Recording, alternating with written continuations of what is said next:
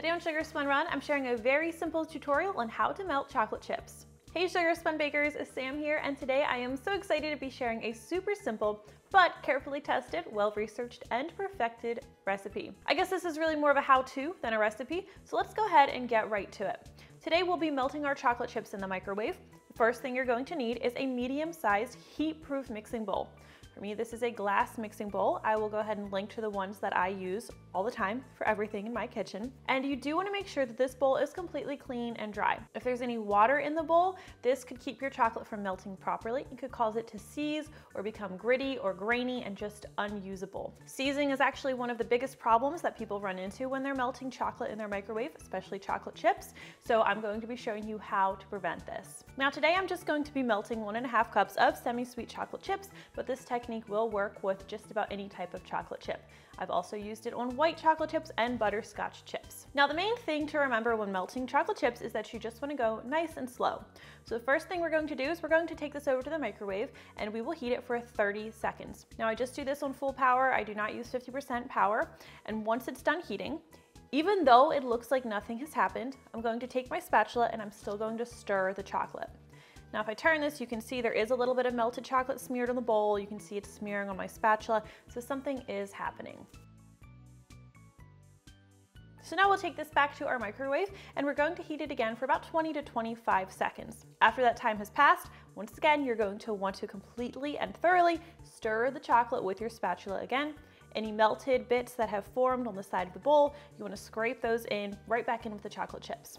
All right, now we're going to take this back to the microwave and heat it again for about 20 seconds. Now you'll probably notice that each time I'm returning this bowl to the microwave, I am heating it for a shorter amount of time.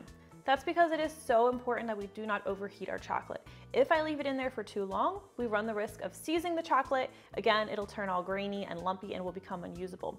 So we want to start heating it for shorter amounts of time to make sure that we are not going to cause it to seize. Now I'll continue to use 15 to 20 seconds until I get to a point where the chocolate becomes more melted than it is solid. So here I'm almost at this point. Now I want to make sure I'm really thoroughly stirring the chocolate at this point.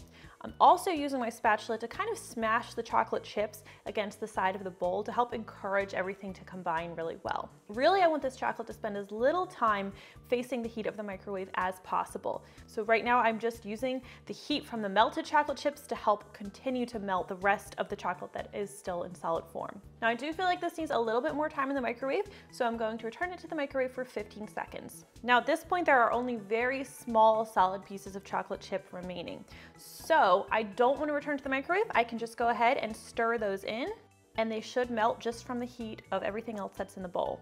And of course, each time we are making sure to thoroughly combine everything and scrape the chocolate off the sides of the bowl and scrape the sides and bottom of the bowl really well. All right, and now that we're finished, we have a smooth and silky bowl of melted chocolate. Now I do want to note that this is not the same thing as tempering chocolate. It is possible that your chocolate, even after being melted this way, will end up with some white streaks. If you're looking to avoid those, what you really need to do is look up how to temper chocolate properly. Chocolate chips are not ideal for tempering, but if you were to try it, you would want to use an instant read thermometer and make sure that your chocolate does not exceed a temperature of 91 degrees Fahrenheit. It should be between 87 and 91 degrees to be in temper. That being said, I love to use melted chocolate chips without ever taking the temperature for dipping strawberries or drizzling over peanut butter eggs or anything that calls for melted chocolate. Today I'm just going to be dipping some strawberries so you can see what it looks like, and I'm going to let this harden so you can see how the chocolate looks once it's firmed up as well.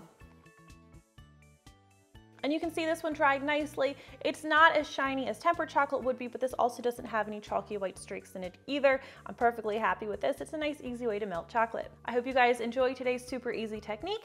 If you try this one out or if you have any questions, please leave me a comment. I always love hearing from you. Thank you guys so much for watching, and I'll see you next time.